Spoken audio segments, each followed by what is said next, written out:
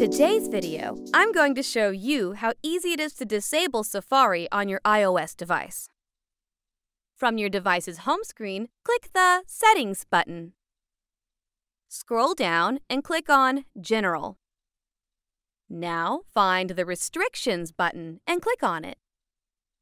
A new screen called Restrictions will appear.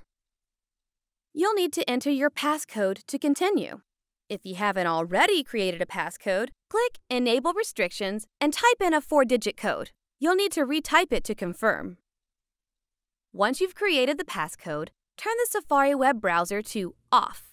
Now click your home screen button on the device to finish. That's it! Now you're ready to begin browsing with X3 Watch.